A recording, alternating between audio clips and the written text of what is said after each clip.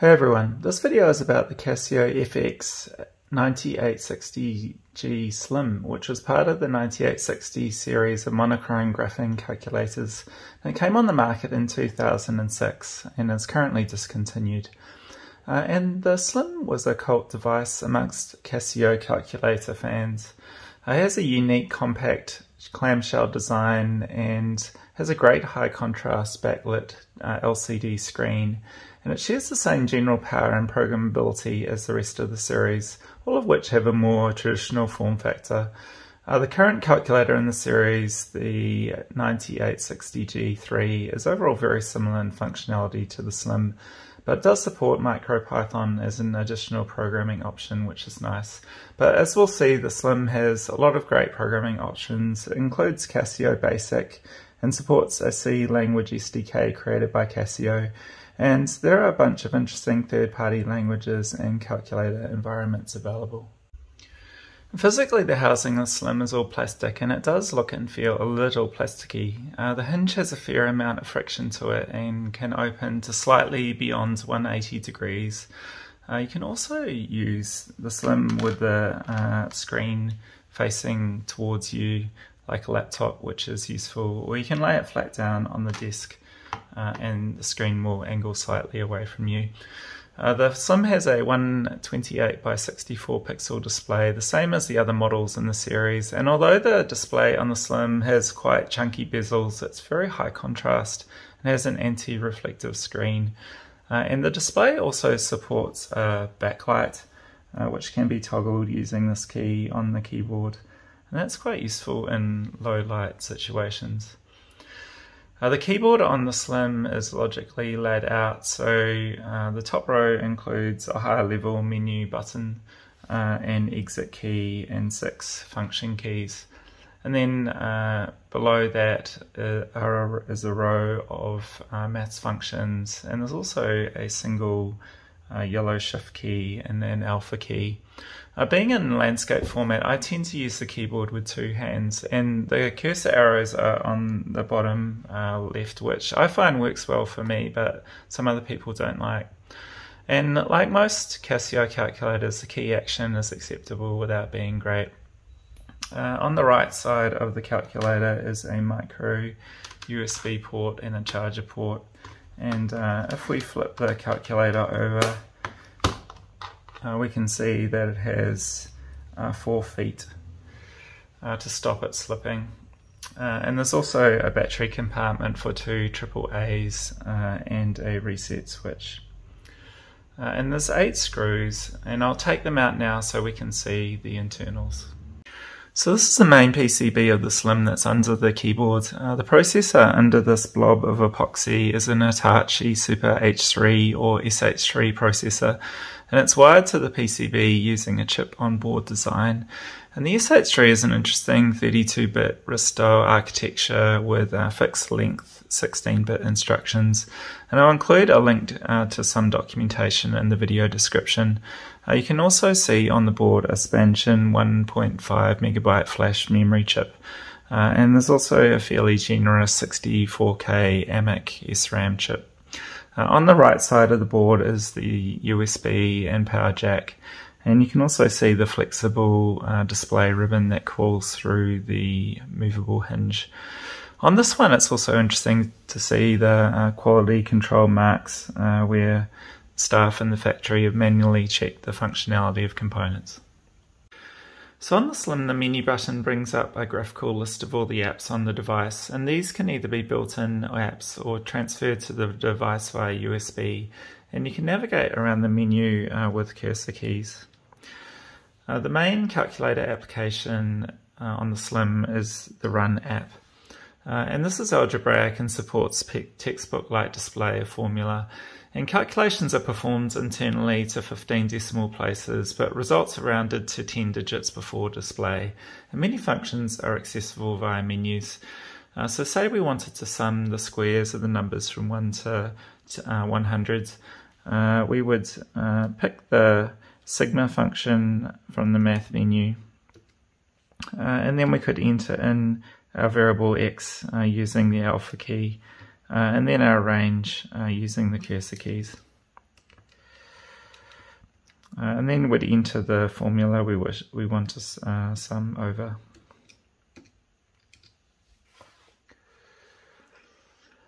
And you can use the arrow keys to access the history. And functions are entered prefix style. The sum also supports numeric and string variables. So we could assign our answer to the variable y, like so.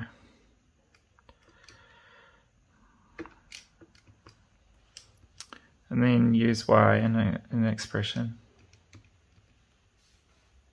And the sum supports a wide variety of data types, including strings, complex numbers, fractions, lists, and matrices. And the complex number support is pretty well integrated with real functions. So we can take, for example, the square root of -1.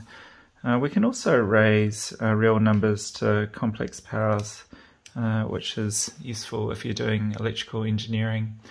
Matrices can also support complex elements, assuming you have the 2.0 version of the firmware installed. Fractions on the SLIM are entered using the AB over C key, and so quite easy to use. And you can switch results between fractions and decimal using the F to D key. And you can quickly create matrices via the matrix menu within the math menu.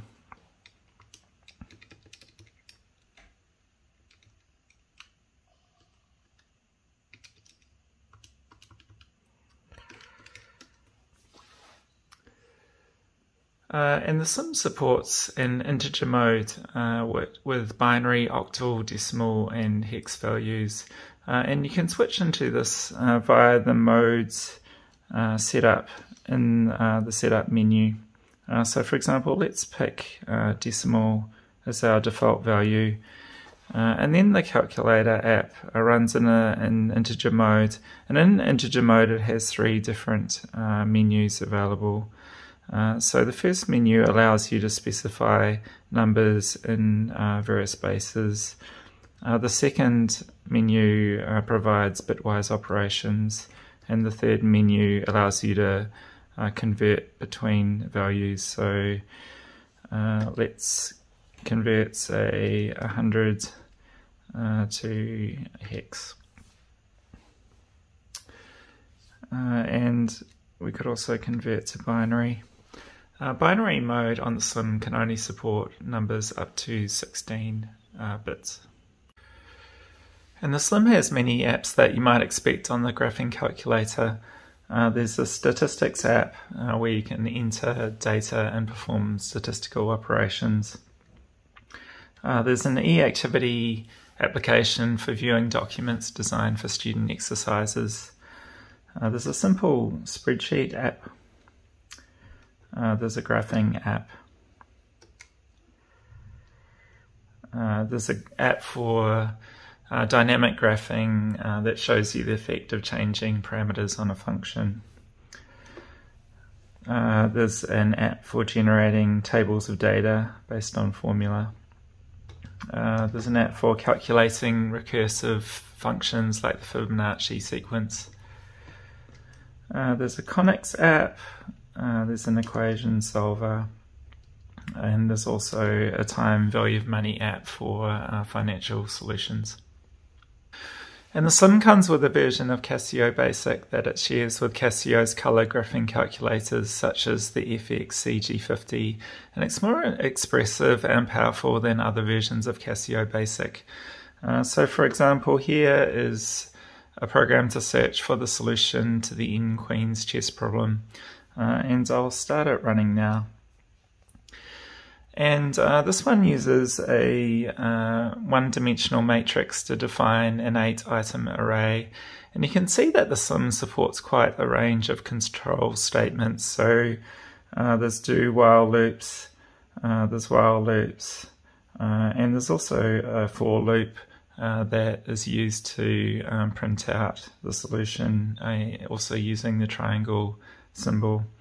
And this version of the program takes about 17 seconds to run. And interestingly, because there is an C SDK for the 9860 series, there's actually an open source project called cBasic, which is a re-implementation of the Casio Basic, but with that is highly optimized. So if I run the C Basic version, it only takes 3 seconds, 6 times faster.